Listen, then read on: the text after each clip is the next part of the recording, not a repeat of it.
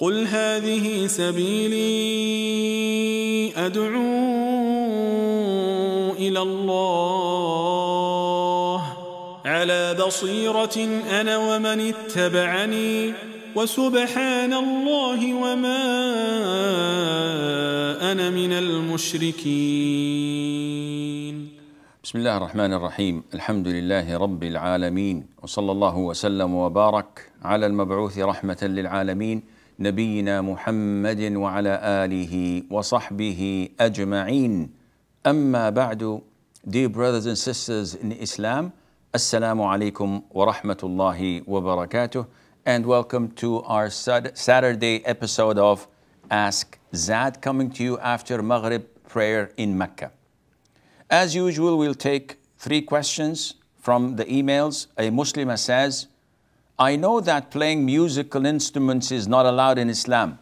Is it also not permissible for small kids to play musical instruments? The answer is yes.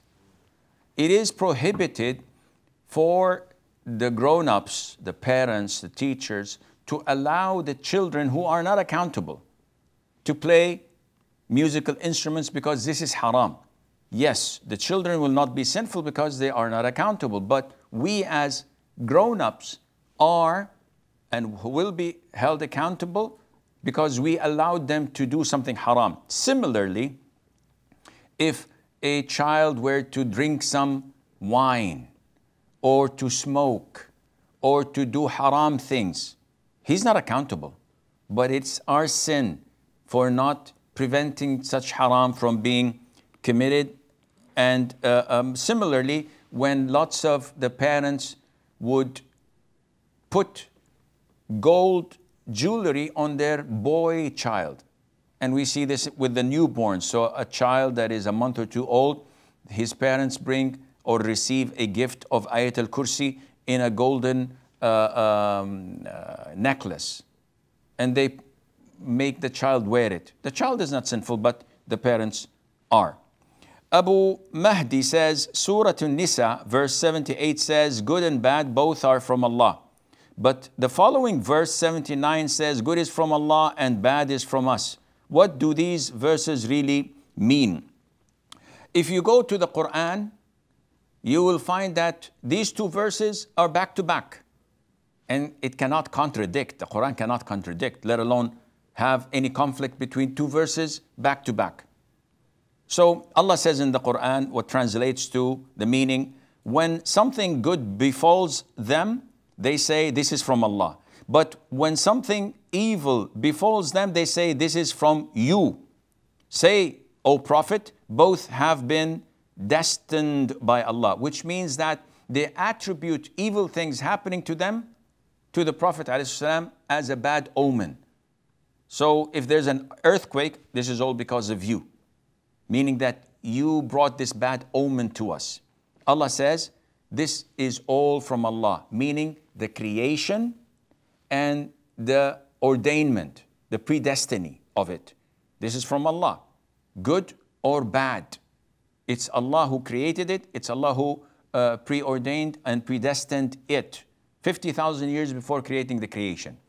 Now the following verse says, what comes to you of good is from Allah, but what comes to you of evil, O man, and the most authentic is, O Prophet, because this is addressing the Prophet ﷺ, is from yourself, and we have sent you, O Muhammad, to the people as a messenger, and sufficient is Allah as witness. What does that mean? It means that it is permissible to attribute events to the causes. So if someone has an accident and the mechanics say the accident was due to faulty brake pads, would it be sinful to say, oh, the accident happened because the brakes didn't work? Or should I say the accident took place because Allah preordained it and it was distant? Yeah, it is. But what caused it? It's the faulty brakes. So attributing to things or events to the causes is totally permissible from this ayah and there is no shirk in it, there is nothing wrong in it. So now I hope it's clear that the difference between the two verses is when the idol worshippers attributed evil things to the Prophet ﷺ, this is not because he was the cause of it, rather because they believe that it's bad omens and he's the cause of it. And Allah said to them, no, everything is created by him Azza wa Jal, and everything was predestined by him Azza wa Jal. But when someone falls sick, or a calamity takes place, or deaths occur, this is because of my own flaws and shortcoming as the cause of it, yet it was created by Allah and predestined by Allah. And I hope this answers your question. And the final question is from Adam. What are the qira'at? I've heard some atheists say there are 7 versions of the Quran with extra words or different pronunciations, therefore the Quran isn't preserved. Is this true, Sheikh? First of all, there are 7 ahruf, and these are different from the qira'at.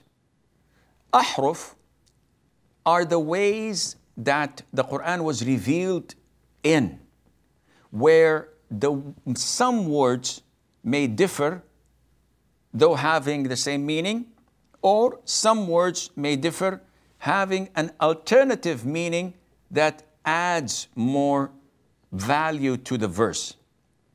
Now, the Prophet himself said to us, that Jibreel came to me, the archangel, and he gave me the Quran in one harf, in one way.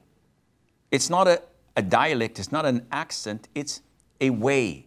Like Ibn Mas'ud says, when you say to someone, come, or get here. It's the same meaning, different words. So these ahruf, these ways, in the beginning they were one. The Prophet said, I asked him for more and more and more until he gave me 7. Now, can we identify the 7? The answer is no. No one can. Why? Because the Prophet did not tell us this. These are 7 ahruf. And they were given to us as a lump sum. This is point 1. Now, the most important point is, do you agree that the Quran is a divine revelation from Allah? Box number 1 checked. Do you agree that Allah pledged upon himself to preserve the Quran? Box number 2 checked. Do you agree that the whole Muslim ummah for the past 15 centuries never doubted the Quran and agreed upon the Quran that we have with the different ahrufs in it? The answer is yes, and check for box number 3. Now, where is the fault here? The fault is in our own understanding. The fault is when we listen to the enemies of Islam who are trying to cast doubts in our religion over something that is crystal clear. Someone comes to you and says, your father is not your real biological father. Would you go and do a DNA test? Of course not.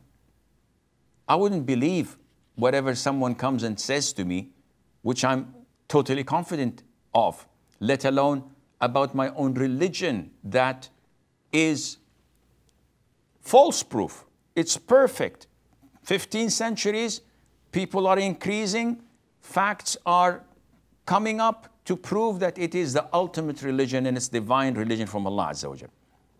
So I wouldn't allow these things to infiltrate my conviction in Iman and cast doubt over my Iman of the Quran. So how to explain? There's no need to explain, akhi. The Prophet himself said that he requested 7 ways of recitation. It was given to him. Now, at the time of Uthman, may Allah be pleased with him, he rewritten the Quran, compiled it on one way of these ahruf, and that is the way of Quraysh, the dominant language, which was prevailing all over the country. And he made sure that there were no dots or vowels used to include and incubate the other 6 ahruf in it. And the whole ummah agreed upon it and accepted it. And those who have knowledge, the elite who have knowledge in the Qur'an's recitations, can tell you some of the examples which are like 1 in every 1,000 words, or maybe more. 1 word in every 1,000 words that may be written differently, meaning the same, or written differently with a different meaning that adds value to the ayah when you read the interpretation or the tafsir of it. Now the 7 qira'at, these are totally different than the ahruf, because this is what was compiled by 7 scholars like 2-3 centuries later on, each one having a different accent or dialect in reciting the Quran. The most prominent that is worldwide, Hafs an Asim. This is the prominent, but there's Warsh an Nafi', and there are different types which very few of the scholars of the qira'at know. But it is all there, it's documented, it's different than the ahruf, and I hope this answers your question. Nasra from the US. Assalamu alaikum, Sheikh. Salamullah. And my mom, my brother, and I are going to go check out a school for us to enroll in, inshallah. But I think they need to like scan your hand to enter, to check your temperature. So can I take off my glove a little bit to let the person scan my hand? Jazakallahu khair. No problem, inshallah. This is for necessity. Rizwan from Bangladesh. Rizwan.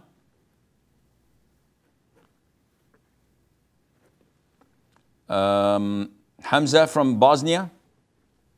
Assalamu alaikum. Salamullah. My question is the following, Sheikh.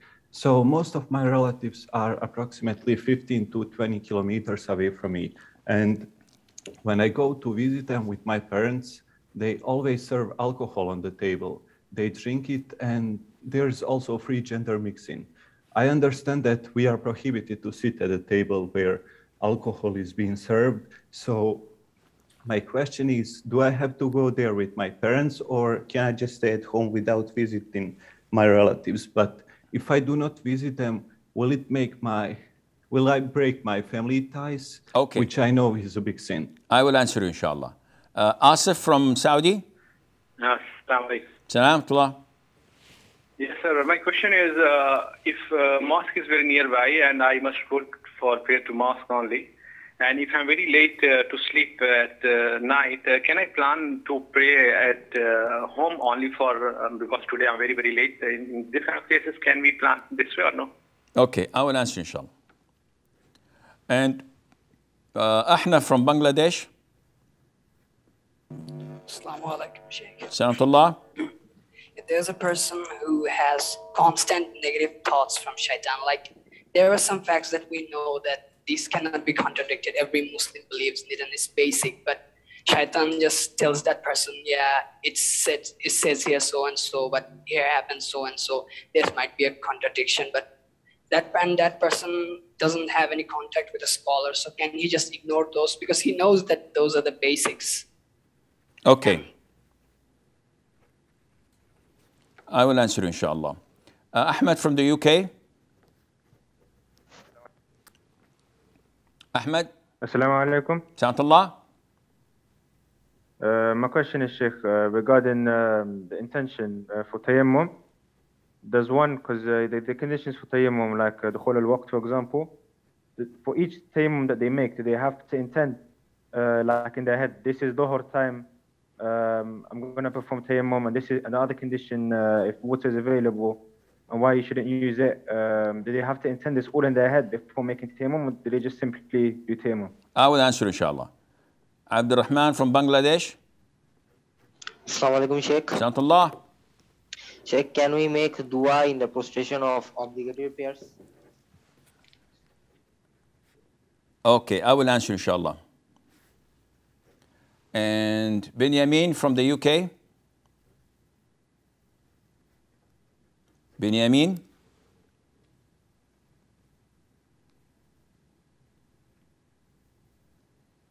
Benjamin from the UK. Okay, Sadiqa from Bangladesh. Assalamu alaikum wa rahmatullah. Wa alaikum salam wa rahmatullah. We know music is haram, but in our mobile phone we use ringtone. So can you please explain me which kind of ringtone we can use in our mobile phone? Okay, I will answer inshallah. And Ibrahim from Saudi. Assalamu alaikum. Salamullah. I don't hear you أخي. أنا لا أعرف الإنجليزية لكن أحب أن أشكركم على البرنامج هذا. غفر الله لك، هذا البرنامج بالإنجليزي، عاد إذا كان بالعربي اتصل على التليفون واشكرني رحم الله والديك. Jadid from Bangladesh. Jadid. Assalamu alaikum. Salamullah. Assalamu alaikum. Wa alaykum assalam wa rahmatullah. Labib from Bangladesh. Assalamu alaikum, Sheikh. Salamullah wa barakatuh. Sheikh, as we have seen from many of your videos that playing games are permissible, provided they're halal. Now the question comes, some of the people are saying that playing the video games as a halal are exactly same like playing with the dice, in a sense that you don't do any hard work or you don't do anything. So they say it is akin to both same thing. Now, as they also say about the opinion of Sheikh Ibn Uthaymeen about playing with cards, he also say that playing cards and playing dice are the same thing. So can you please explain that, Sheikh? Okay, I will answer inshallah. And Halima from France. Assalamu alaikum, Sheikh. Wa alaikum salam wa rahmatullah. Yeah, I would like to have more details about Ayatul Kursi and Surah Ayat Amana during Ruqyah. I was told we have to stop at each verses and spit into the water, but I'm unable to recognize which verses. I want more details about where to stop and spit into the water during Ruqyah, please. Okay, I will answer inshallah. And we have Latifa from the US. Assalamu alaikum wa rahmatullahi wa barakatuh. Assalamu wa barakatuh.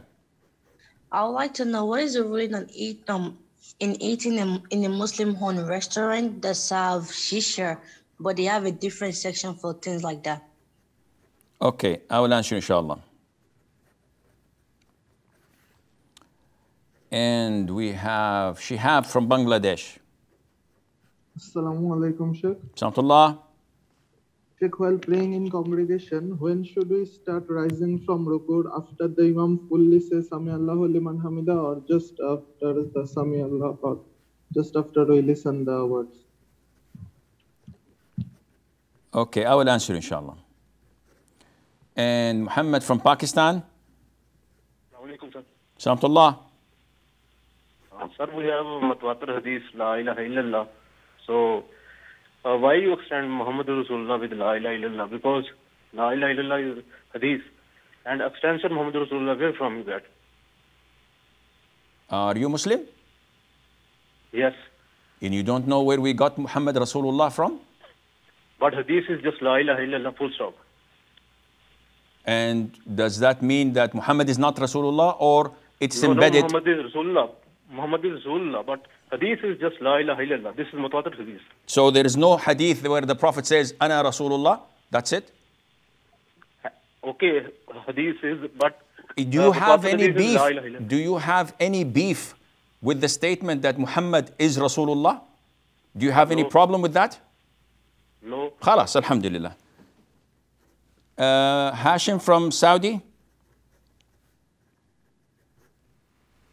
Yeah, hello, can you hear me? Yep. Hashim, we lost Hashim. Abdurrahman from the UK. Hello. Abdurrahman from the UK. Assalamu alaikum. Salamullah. I just have a question in regards to when we say, for example, with a Nabi, we say alayhi salam, or with a companion, we say may Allah be pleased with them. Is this all interchangeable? So with a scholar, if we say that's passed away, we say may Allah have mercy on them. Is this all interchangeable? So can I say with a scholar, may Allah's peace and blessings be upon them, or is it set? I will answer inshallah. Muhammad from the Philippines. Assalamu alaikum, Sheikh. Salamullah. Hi, Sheikh. Alhamdulillah. What can I do for you? My question, Sheikh, is, Sheikh, can I recite any dua while doing ruqya? And are there any authentic duas that can be recited in doing ruqya? Or is it only limited in reciting Surah Al-Fatiha, al-Kursi, and the rest? I don't understand a word of what you had said. Sheikh, can I recite any dua while doing ruqya? While doing ruqya? Yes, can I recite any dua, or is it only limited in Ayatul Kursi or Surah Al-Fatiha and the rest? So what kind of dua you want to make? For the person you're making ruqya for? Yes, Sheikh. Okay, I will answer inshallah. Salihin from Canada. Assalamu alaikum wa rahmatullah. Assalamu wa rahmatullah wa barakatuh. Sheikh, in Sayyid al-Istighfar, when we recite wa ana ala ahdika wa ahdika mastata'at, what is being referred to by ahd and wa'd? Okay, I will answer inshallah. And we have Faizan from India. Assalamu alaikum wa rahmatullahi wa barakatuh. Assalamu alaikum wa barakatuh. Yeah, Sheikh, actually, I have a question. We are actually dismantling our old house. So we are going to plan a new house, to make a new house. But here my parents are saying that we have to give first azan, or we have to do some sacrifices, or we have to call someone who is more religious and he will put first a stone. Is it permissible from Islam or not? Okay, I will answer inshallah. Abdul Sami' from Pakistan. Abdul Sami'. Alaikum salam. Hayyak Allah. Yes, akhi. Allah. Sheikh, I have a question. There's a hadith in Sahih al-Bukhari. I will call it a part. قال رسول الله صلى الله عليه وسلم ولا تحشي فيحشي الله عليك ولا توعي فيوعي الله عليك. So first of all, if this hadith is then because I'm a university person and I like to keep track of my expenses. So even the smallest thing, I like to take a note that this cost this much and etc. So can you please advise me such lecture? Okay, I will inshallah. Rashad from Tunisia. معكم شيخ. حياك الله. شيخ ابن عثيمين رحمه الله said من مات له قريب وهو يعلم أنه لا يصلي أنه لا يجوز له أن يخدع الناس ويأتي به إليهم يصلوا عليه. Hypothetically, my dad died. I can pray on him? Okay, I will answer inshallah. And Akbar from India. Assalamu alaikum, Sheikh. Akbar. Assalamu alaikum. Salamullah wa barakatuh. Sheikh, in some Western countries, if we go on study visa, we are only permitted to work for 20 hours per week. Most probably, we need to agree on this to get visa. If we work more than 20 hours and take cash to hide the income from government, is this income halal? So this is in the country you're in? No, I'm trying to get visa, so I'm asking, is it permissible or not? Now, who's requesting 20 hours of work? No, Sheikh, it is permitted only 20 hours per week in that countries like London and all. Okay, so you work 20 hours as a student, and then you work another 20 hours being paid against the law. This is what you're asking about. Yes. I will answer you, inshallah. We have a short break. Stay tuned, and inshallah, we'll be right back.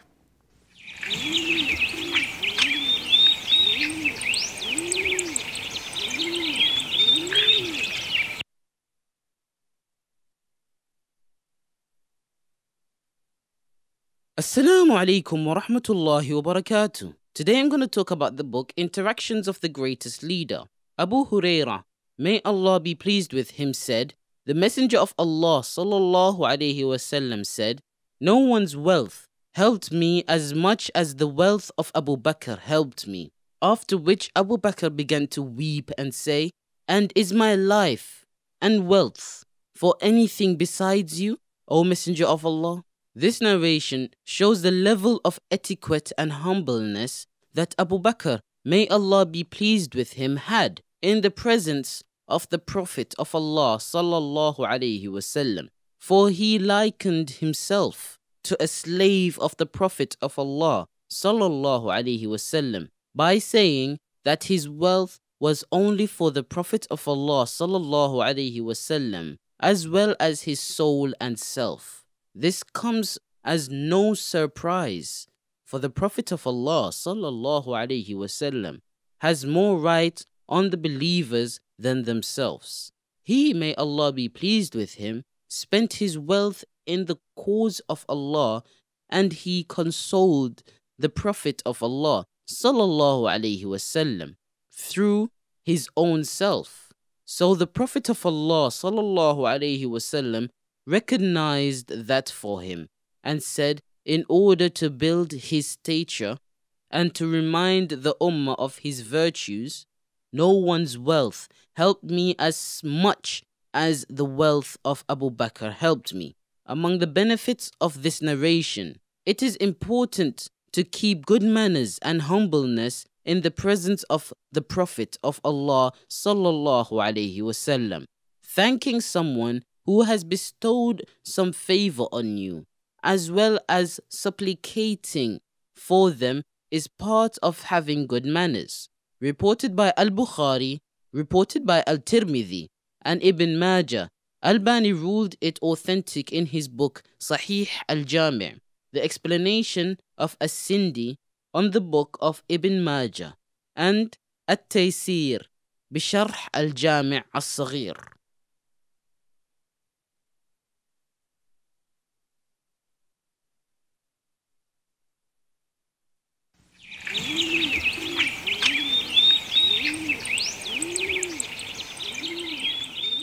Assalamu alaikum wa rahmatullah and welcome back. Brother Hamza from Bosnia-Herzegovina says that he has relatives who live 20, 30 kilometers away. When he goes with his parents, they usually drink alcohol and there's free mixing. Should he go? The answer is definitely not. This is totally prohibited. Wouldn't I be severing my ties of kinship? The answer is no. Again, connecting your ties of kinship does not mean that you go and engage in something that Allah has prohibited or be part of a people who are cursed by Allah. Those who drink intoxicants, wine, beer, etc., and they sit together, they are cursed by Allah Azza wa Jal. You must not go, even if your parents are angry with you. So how would I connect to my kinship? Either you go to them separately, because it seems that when you go with your parents, it's a family gathering. So they all gather. But if you go and visit each one alone, that wouldn't happen. The free mixing and abusing booze, etc. Or you can simply call them on the phone or have a video conference with them just to patch things up.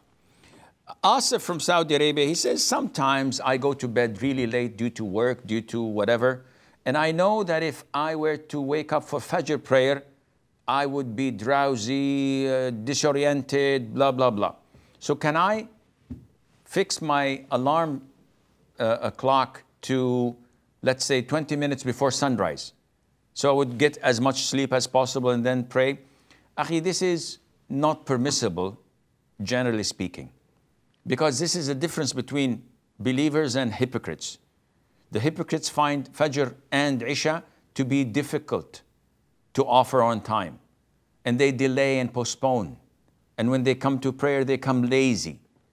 But if there is a real need for that, and it's once every couple of years that you may feel the need to do this, inshallah, and I hope and I pray that this is permissible. Otherwise, no, you have to force yourself. And to attend the prayer in such a state is better than to delay it if it's reoccurring. But if it's once every blue moon, inshallah, there's nothing wrong in that. Okay. Ahnaf from Bangladesh says, I have these intrusive whispers of shaitan telling me things about articles of Iman, about issues that I have full conviction and no doubt in. So can I ignore it? Can I ignore these whispers? The answer is definitely yes. And this is what I tell my people when we have counseling sessions, especially those who have intrusive thoughts. You are responsible for opening the door for Satan. Have you locked the door? Satan would not have these intrusive thoughts coming to your head. But you opened the door. And I give the example, which is very, very up to the point, with the grace of Allah. If you go to the market in a poor country, will there be beggars? The answer is yes. While you're walking across the market, a child comes to you and says, Uncle, uncle, give me some rupees, give me some change. My father is starving. My mother needs medication. We don't have anything. Please help me, help me. If you give that child beggar some change, what will happen next? 20 other beggars would swarm you, probably take your wallet, take your watch, whatever, because you'll be overwhelmed by them. You can't do anything.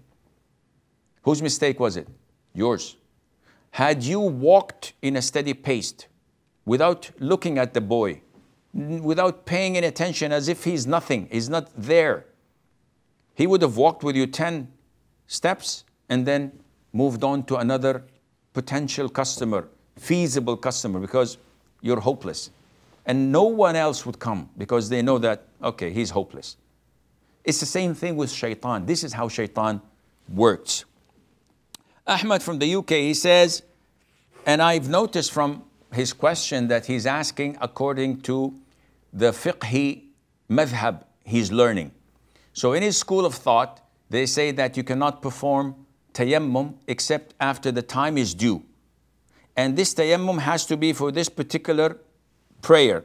And once the prayer time is expired and the following prayer is due, you have to perform another tayammum. And this is not right. This is bogus. Yes, Sheikh, but it is in our school of thought, fiqh books. Yeah, I know, but it's baseless. Neither the Quran nor the Sunnah backs it up. So what is the ruling? Akhi, you don't need the time to be due to perform wudu, to perform tayammum. So if it's like 10 o'clock in the morning and I'd like to pray duha, I would make tayammum. Do I have to intend duha? No. I just intend, like when I do with wudu, to uplift my minor ritual impurity.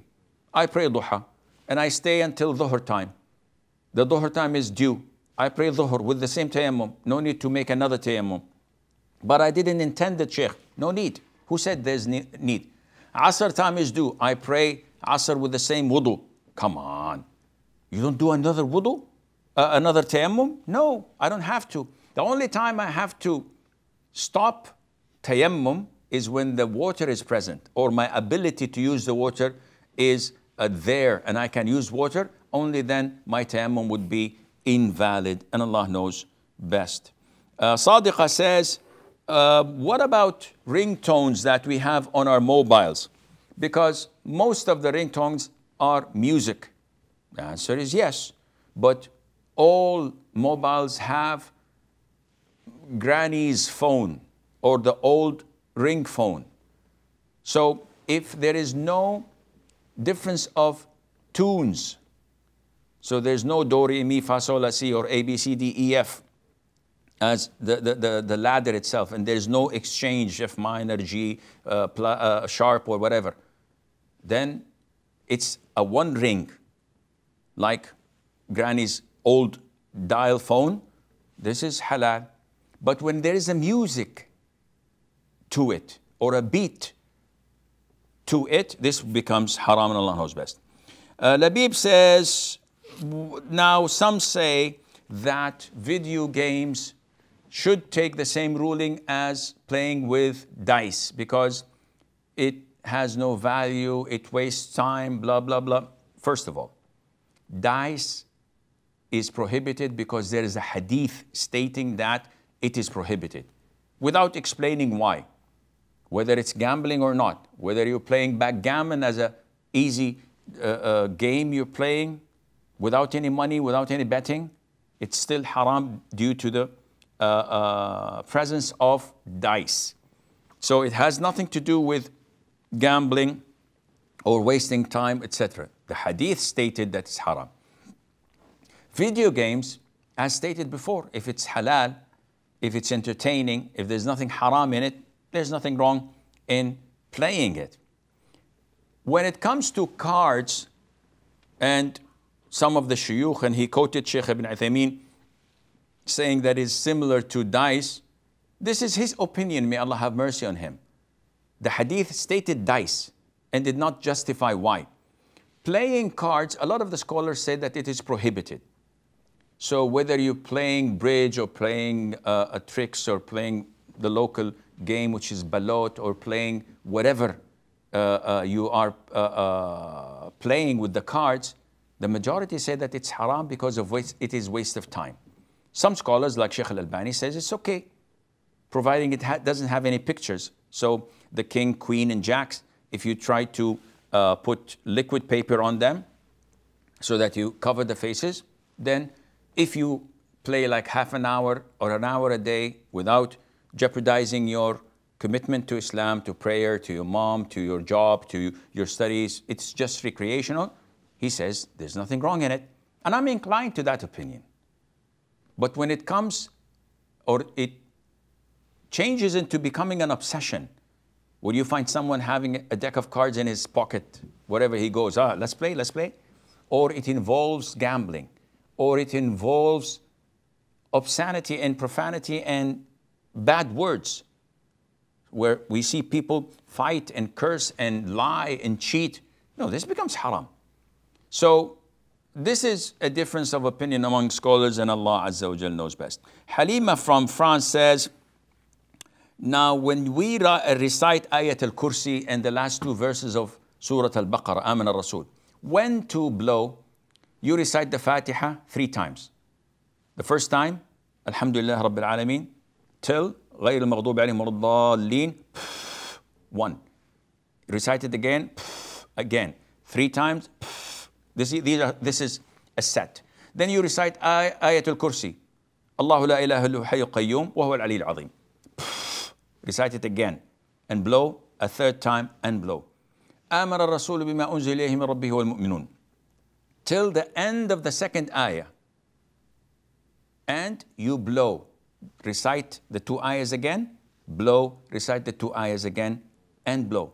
Then the last set is the 3 quls. قل هو الله أحد قل أعوذ بالفلق قل رب الناس, you blow. The set, recite it again, you blow, recite it for the 3rd time, and you blow.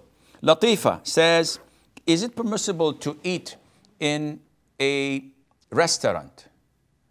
It's supposed to be an Islamic restaurant, meaning that the food is Islamic. But they have a section for hookah or shisha or ma'assil or whatever they call it, where the people go and smoke hubbly bubbly or whatever they call it. So can we dine in such places? The answer is yes. There's no problem in that, as long as they have a section for those sinners to do their sin away from you. Shihab from Bangladesh, when we are praying behind the imam, when should one raise his head from ruku'? So I'm in the ruku' position, Subhana Rabbil Azim, Subhana Rabbil Azim, wa bihamdih, Sabbuhun Qaddus, Rabbul Malaikati wal Ruh. I hear the imam saying, Sami Allahu liman hamidah. Now if I can sense the imam, he's just next to me or in front of me. Once he is standing erect, this is where I stand erect, whether he finished saying Sami Allahu liman hamidah or not. If I can't see him or sense him, so I would not move my head or my back until he finishes saying Hamidah. This is when I start to rise up, and Allah knows best. Muhammad from Pakistan again repeats the same allegation that before him so many people come and say, how do you say Muhammadur Rasulullah? And in Islam, it's only Ashhadu anna Muhammadan Rasulullah. You cannot say Muhammadan Rasulullah without Ashhadu. And I don't know why these people waste their time.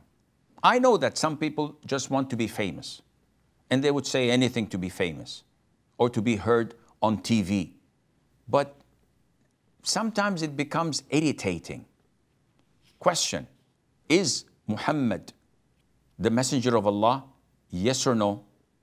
I said yes. So do you have any beef with me saying Muhammad Rasulullah? No, you have to say Ashhadu anna Muhammad Rasulullah. So what? La ilaha illallah. There's no God worthy of being worshipped except Allah. Is it accepted? I said yes. There's a hadith stating this. What does it mean? It means that I bear witness, ashhadu an la ilaha illallah. So if you omit ashhadu, does it change the fact? No. So why are you so anxious about saying Muhammad Rasulullah? What was the seal of the Prophet ﷺ where he used to stamp his letters to the kings? What was written on it? Muhammad Rasulullah. You should change this. Oops, it's in the history books and the hadith books. Okay, Sheikh, I think you've cornered us. Let us look for some other justification. We'll give you a call next week and bug you again and again and again. This is ridiculous. Either you're doing it for the sake of Allah and you're not. Because if you're doing it for the sake of Allah, it has to be backed by the Quran and the Sunnah. Not just because someone who's unknown, an anonymous person on the internet or WhatsApp sent you a message saying one of the greatest faults in our modern times is the vaccine and saying Muhammad Rasulullah. This is blasphemous. And you go ahead and ride the tide, ride the wave. This is ridiculous. So I hope these people give us a break. Abdurrahman from the UK, he says, can we interchange, alternate between saying Sallallahu Alaihi Wasallam or Alayhi Salam for the prophets and messengers, and may Allah be pleased with him, radiyallahu anh, for the companions, and rahimahullah for the scholars. So can we interchange or alternate? The answer is yes, but this is not the norm. So can we say, brother Ahmed, alayhi salatu wassalam? No problem. You can say that. But this is not the norm. Can we say Sheikh bin Baz radiyallahu anh? Yeah, you can say that. Can we say Abu Bakr as-Siddiq rahimahullah? You can say that. This is not the norm. People acknowledge that peace and praise of Allah is due upon the messengers and the prophets. Though it can be used with normal people, as the Prophet himself ﷺ used it with one of his companions, or a number of his companions. But this is not the norm. Likewise, rahimahullah, may Allah have mercy on him. We can say it to scholars, we can say it to companions, we can say it's asking Allah to have mercy on that individual. There's no problem. Radiyallahu an, this is, may Allah be pleased with them, a description that was mentioned in the Quran about the companions. But it's a dua. So when I say to, or talk about my father and I say, radiyallahu an, may Allah be pleased with him, this is dua like, may Allah have mercy on him, may Allah expand his grave, and so on. But this is not the norm, Allah knows best. Muhammad says, from the Philippines, can we do dua during ruqya? First of all, what is ruqya? Ruqya is a set of verses of the Quran, a set of hadith of the Prophet ﷺ, a set of Arabic words of dua. So I can recite al-Fatiha as ruqya. I can recite Allahumma rabban nas adhib al-bas washfi anta ash-shafi la shifaa illa shifaa'uk shifaa la yughadiru saqama, a well-known hadith. And I can recite Allahumma shfihi, Allahumma afihi, Allahumma adhib ad-durra alladhi massahu. These are my words. No problem. But the problem is if you're reciting ruqya and in between you say, oh Allah, pay off my debts. Oh Allah, grant me a new Portia. Oh, excuse me, what are you doing? Said, Sheikh said it's okay to make dua. Make dua as ruqya, not make dua in other worldly things, and Allah knows best. Salihin from Canada, he says in Sayyidul Istighfar, what is meant by وَأَنَا عَلَى عَهْدِكَ وَوَعْدِكَ مَا اسْتَطَعْتُ? I, according to my ability, O Allah, I am on the pledge of worshiping you and believing in you as you've commanded, and your promise to grant those who do this paradise, and to grant who fail to do this hellfire. I believe in this promise. And I'm abiding by the covenant that I'm committed to of worshiping you to the best of my ability, because I cannot fulfill it 100%. But this is up to the best of my ability, and Allah knows best. Fizan from India, he says that their father is, or their family is moving from their old house to a new house. But his family, his father especially, is saying that we have to recite certain things in the house, such as the adhan, and to offer sacrifice, and to bring a maulana to read dua, and maybe hang few things or stones or ta'viz or amulets. So is this part of the sunnah? The answer is no. All of these are not permissible. It's not part of the sunnah. The only thing is that you recite in the new house, and not before you move in, even after you move in, Suratul Baqarah. This is part of the sunnah, and the rest is not. And it may take you even worse to things that are related to shirk. Putting ta'viz or amulets in the house, thinking that this protects it. Slaughtering a sacrifice and taking the blood and put it on the foundations or the steps of the house. All of this is shirk. Abdul Sami' from Pakistan. The hadith where the Prophet said, alayhi salatu wasalam, do not count, so Allah would not count over you. And do not, how do you say it? Close the container and make it tight so that Allah would not make things tight over you. Does this go against having a spreadsheet or an Excel sheet where I record my expenses and my income just to monitor how much I've spent and how much I can plan? The answer is no. The hadith is specific towards a category of the companions of the Muslims whom the Prophet ﷺ was elevating their level of iman and tawakkul. So in one incident, he gave Aisha a certain bag or container. He gave Abu Hurairah a certain bag or container with food in it. And he gave Asma bint Abi Bakr a certain pot or something like that. And he told, generally speaking, all of them that don't count, don't weigh how much is left, and spend in the cause of Allah without counting. Abu Hurairah, for example, kept on spending from that container for years. And so did Aisha, may Allah be pleased with her. And I don't recall Asma what happened. This I'm remembering this vividly. If I knew that this right to the letter, I would be with the major scholars, not sitting here. So they said that after so many years, something happened, and just out of curiosity, we weighed what's remaining because we've been spending like crazy, and it's still full. And the barakah went and it got through. So the hadith means that if you spend without noticing how much is left for the cause of Allah, Allah will put barakah in it. And this is why one of the 7 who will be in the shade of Allah Azza wa Jal on the Day of Judgment is one who gave out to charity with his right hand, in another hadith with his left hand, where the other hand does not know how much he spent. Meaning he just took a bunch and gave it. He doesn't know how much he gave.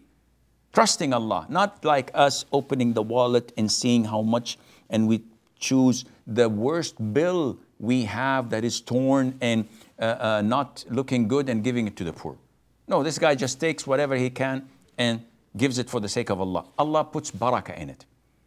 But is it wrong, Sheikh, to have a spreadsheet or to have an Excel sheet with my expenses? There's nothing wrong in that. It's halal. Is it the best thing to do? Maybe, but it's up to your preference. Rashad from Tunisia.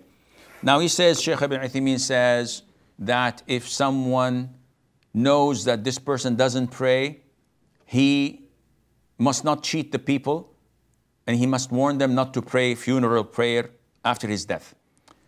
We've been through this. If you go to my YouTube channel, you will probably find a lecture called The Great Debate. And this was done in Birmingham when I was allowed to go there 9 years ago, 10 years ago. It was a debate, but it was not a debate, it was a dialogue between Dr. Bilal Phillips, Abu Amina, may Allah preserve him, and myself, about the ruling on a person who does not pray. The conclusion was that there is a theoretical aspect and a practical aspect. The theoretical aspect is anyone who doesn't pray is a kafir. Boom. The a practical aspect is let's implement this in today's world. I cannot go and say, okay, my father doesn't pray, so he's a kafir. How do you know? I haven't seen him pray. Okay, this is practical. Do you know if he prays or not when you are in the masjid? No, but most likely this doesn't count. This is bogus. This is doubtful. He may pray when you're in the bathroom. He may pray when you're in the masjid. He may pray when you're alone, when you're asleep at night. You never know. So unless he confesses and says, I don't pray, I don't believe in praying, and the conditions of taking him out of the fold of Islam are fulfilled. So he's not ignorant, he is knowledgeable. He's not forced, he is willingly doing it. He doesn't have any misinterpretation. Rather, he knows exactly what's going on. Other than that, you cannot claim that he's a kafir. His fate is with Allah Azza wa Jal. And definitely you cannot go to people and say, oh, my dad died as a kafir, don't offer funeral prayer, because this is not right. Finally, Akbar from India.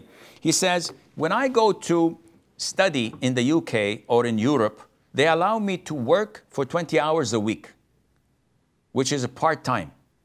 And this doesn't pay the bills. So I work against the law without them knowing, and receive cash money from my employer more than 20 hours so that I can make ends meet. Is this permissible? The answer is no. This is haram because you are not abiding by the laws of the country which you've signed the visa form stating to abide by it. Is my income haram? The answer is no. Your income is halal. You worked in cleaning and mopping the floors of a school. This is halal work. You're being paid for your work. This is halal earning, but you're sinful for disobeying the authorities and for breaking the law by defying their agreement with you, and Allah Azza wa Jal knows best. This is all the time we have until we meet tomorrow Sunday after Asr prayer about 4 o'clock here in Mecca region. I leave you في أمان الله والسلام عليكم ورحمة الله وبركاته. قل هذه سبيلي أدعو إلى الله على بصيرة أنا ومن اتبعني وسبحان الله وما أنا من المشركين.